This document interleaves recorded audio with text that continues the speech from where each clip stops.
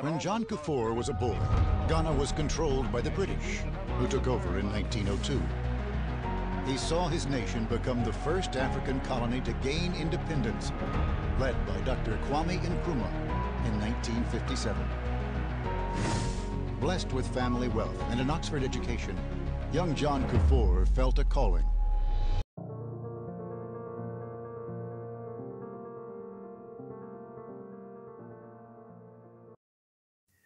John Agyekum Kufuor was born on December 8, 1938 in Kumasi, Ghana, the country's second largest city and the Asante capital.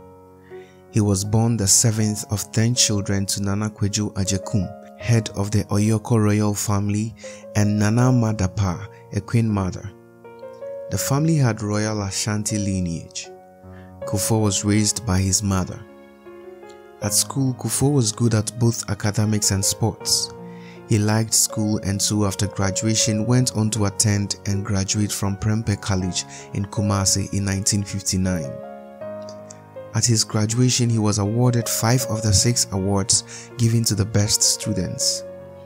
He went on to study law at Lincoln's Inn in London, England. He passed his bar exam in 1961 and went on to Exeter College at Oxford University to pursue legal studies. After only 1 year of studying law, however, Kufuor realized that his passion lay not in the law, but in politics. He switched degrees and started studying philosophy, politics and economics. He graduated 2 years later. While he was studying at Oxford, Kufuor met and fell in love with a woman named Theresa Mensah, who was also from Ghana and had gone to England to study nursing. The two married in 1962 and had 5 children together. In 1965, Kufuor's mother convinced him to bring his family, at the time his wife and 2 young children, back to Ghana. He agreed and took up law there until 1969 as a way to make a living. He became the chief legal officer and the city manager of Kumasi from 1967 to 1969. Both of these posts allowed Kufuor a view of politics from the inside that he had never had before, and they inspired him on his future path. He left the law in 1969 to take up his first ministerial appointment in the Progress Party government as a deputy foreign minister under Victor Owusu, one of the men who used to visit his home when he was just a boy. In 1972, the government was overthrown by the military and many officials were thrown into jail, including Kufuor.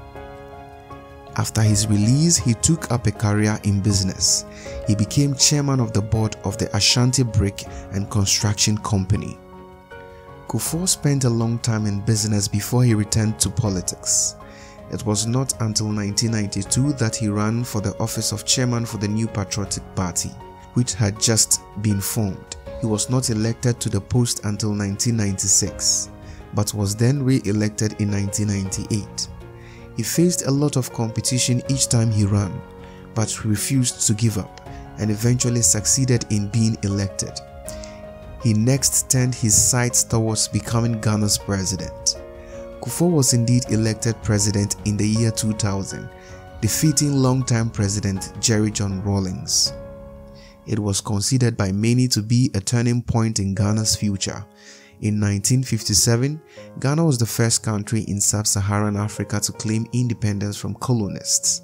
The country was then basically handed from one man to another through a system of personal and political loyalties, and without the benefit of democratic elections. There are 2 distinct groups in Ghana: the Nkrumah, who are anti-imperialistic, pan-Africa, socialist and believe in government involvement in the economy, and the Dankwa Buzia, who believe in democracy, the sovereignty of the individual, private enterprise and free markets. Kufuor belonged to the latter.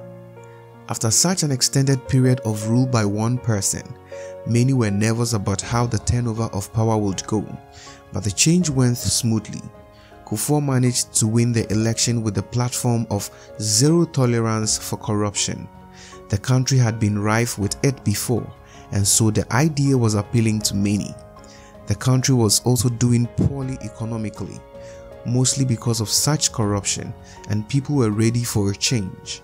Kufuor was nicknamed the Gentle Giant because he was tall, at 6 feet 3 inches, and quiet, and yet he seemed to instill confidence in those he was to lead. In 2001, Kufuor made his first trip to the United States as President of Ghana. He went there to take part in the United Nations General Assembly special session on HIV/AIDS. He attended a luncheon set up to establish links between Ghana and Black American business leaders, with the goal of forging links that would help his country in the future. Although he was called the Gentle Giant, Kufuor meant business. In 2002, he set up a Truth and Reconciliation Committee to examine abuse of power occurring under the 5 governments that had ruled Ghana since 1966. Some felt these measures were undertaken in order to discredit anyone opposing Kufuor's government. But whatever the opposition Kufuor faced, he was re-elected in 2004. This time, his campaign message was "So far so good," showing that there had been progress in Ghana in his first term. More than 80% of the population turned out to vote in the 2004 elections. It was the largest turnout in West African history.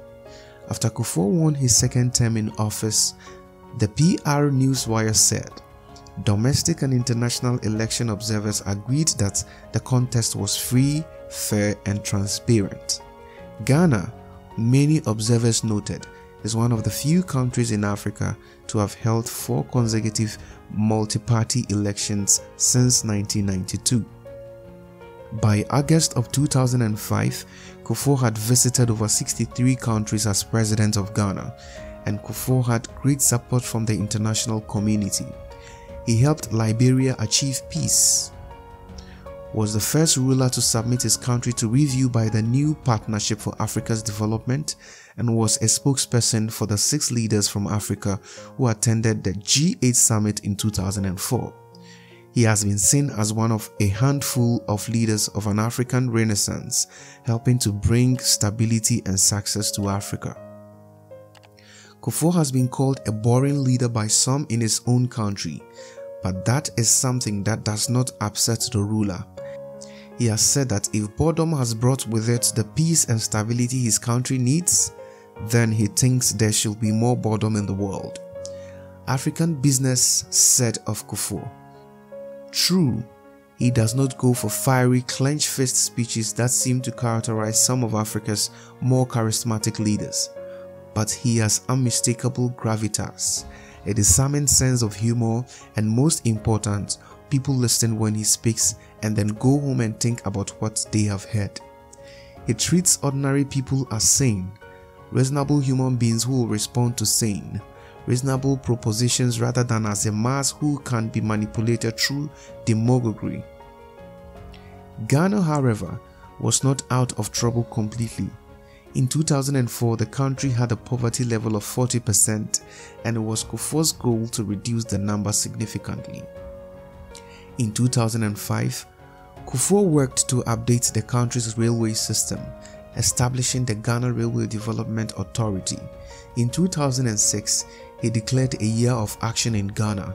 He met with his Investment Advisory Council and declared, according to African Business, that talking was past and that this will be the year of implementation, implementation, and implementation. Kufuor's goal was to turn Ghana into a middle-income country by the year 2015. Although the rate of growth has been about 5.8% in recent years, that rate was not high enough to fulfill Kufuor's goal, and much more was needed.